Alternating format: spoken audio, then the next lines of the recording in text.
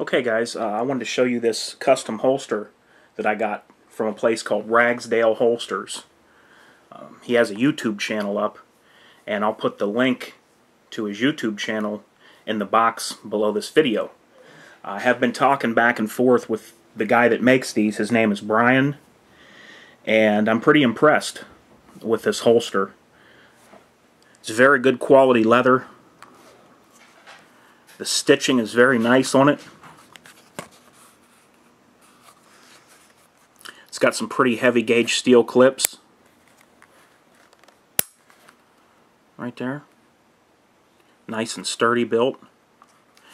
And it smells great. I don't think I've ever gotten a leather holster that you could smell the leather on like you do this one. It kind of smells like you walked into a leather factory when you open this one up.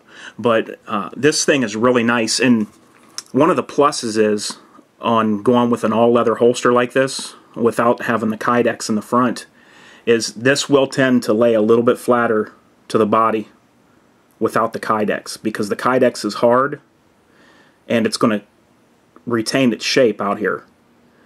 When you put this on, this goes to the flattest space available that it can when you have your clothes on. So if there's a little bit of room for give, it's going to push in and it's going to lay even flatter than what a holster that has kydex on it would.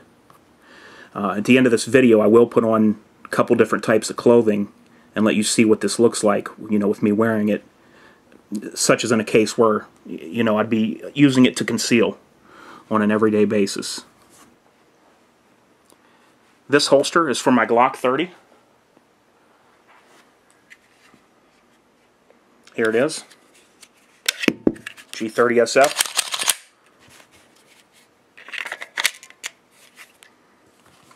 And one thing I noticed about this when I got it was it has a really nice snug fit. It's not too tight, but the gun is not going to fall out of there. Look, it's not going to fall out of there.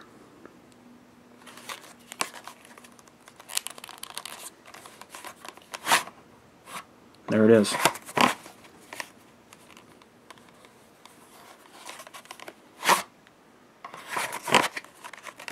Yeah, I think this holster is going to work out well when I want to carry my G30. This is the one I'm going to go with, this holster right here.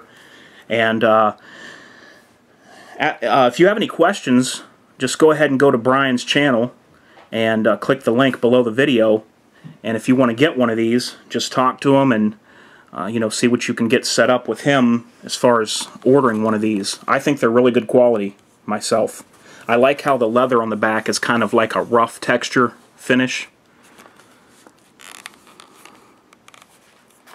Oh, and it does have the screws where you can adjust the cant, just like the crossbreed does. You would just, like, say you wanted it to cant forward like FBI, like an FBI cant, like that.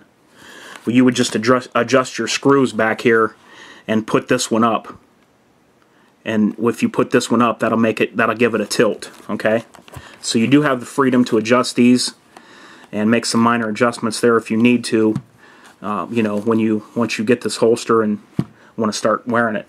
Okay, guys, now what I'm going to do is I'm going to put on a couple different types of clothing, get in front of the camera, and let you see just what this looks like with a G30, which is the compact 45 ACP. Okay guys, here we go. This is going to be another holster modeling session for you. I don't know, I might start a trend with this maybe. But okay, I got the holster on, and I got to tell you guys, this is the first time I've put it on, and the first word that came to my head was comfort. And I think the reason that this holster is so comfortable is because the leather is like extra soft. It almost feels like the leather, have you ever been in like a high quality leather coat store, and the jackets that are made heavier and they got some kind of fill on the inside? Well, on the outside, how that leather feels, like real soft and pliable, that's what the back of this holster feels like. And when I put it on, it was just like, wow. It almost feels like you just have something soft right here. Really feels good, as a matter of fact. Actually feels good. So what I'm going to do now is I'm going to go ahead and do some movements. This is just a normal t-shirt. I want to show you guys things that look like and represent what you might wear on a day-to-day basis, so you can get an idea of how it's going to work for you. Okay? So I just do some movements here.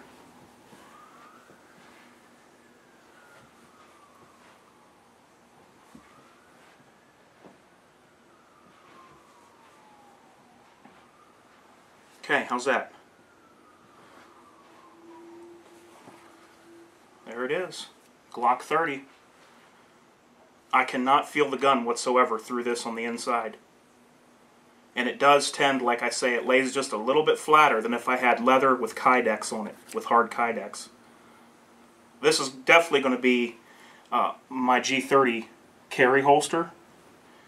You know, I'm not gonna get a Kydex for this gun. I will use this holster. Very comfortable. I really like it. When you get the clips spread apart like this, the reason they do that is because when the clips are a little bit wider apart, it stabilizes the gun better. Okay, I don't like holsters where you get the holster and the clips like maybe right here where the gun is.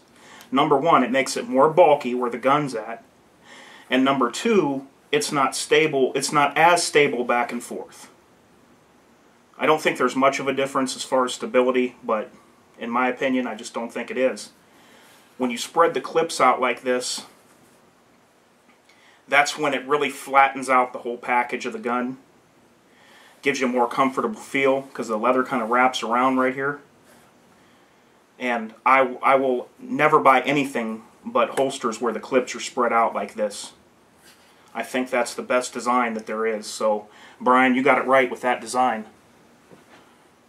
Man, this thing's comfortable. I mean, it feels like, it almost feels like it's soft padding or something on the inside of that holster, that backing, that soft leather.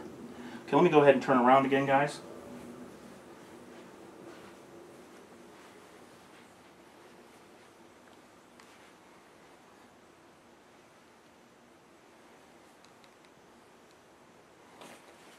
Boom.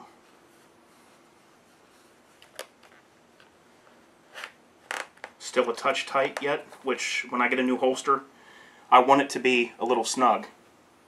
And I'll break it in naturally myself. That's the way I like holsters to be. And this is just a little snug.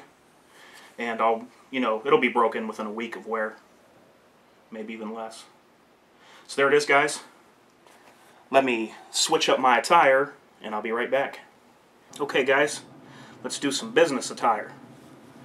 Now, what I've done was I put the holster on, the Ragsdale holster, put the gun in there, and then tucked the shirt in.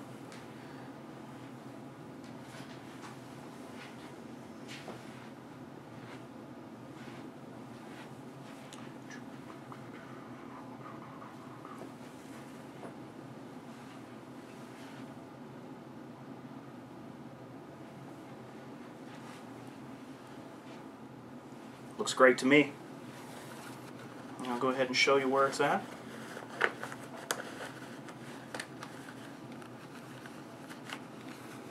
There it is. What do you think, guys? Looks really good to me, with the shirt tucked in over it. Okay, guys, now for some good news. In the next couple of days, I am going to have a surprise for my viewers concerning Ragsdale holsters, like the one I have here. As a matter of fact, very similar to the one I have here.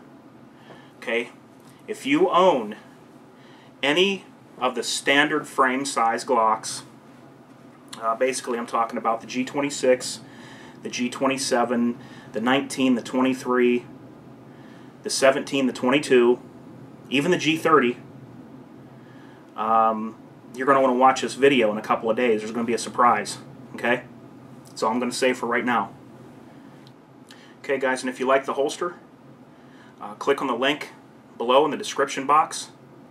Go over and see Brian. Talk to him. You know, he's a really great guy, really nice guy to deal with. You know, if you got any questions, just send him on a question on over his YouTube channel. and you shouldn't have any problems with that. If you're going to go all leather, this is what I would go with. If you're not going Kydex, okay, this is the holster I'd go with. If you want to go Kydex, I'd go with the crossbreed. But if you're going to go all leather, and this does have a different feel than the Kydex, so some guys prefer full leather over Kydex, okay? But if you're going to go with a rig like this, I would go see Brian.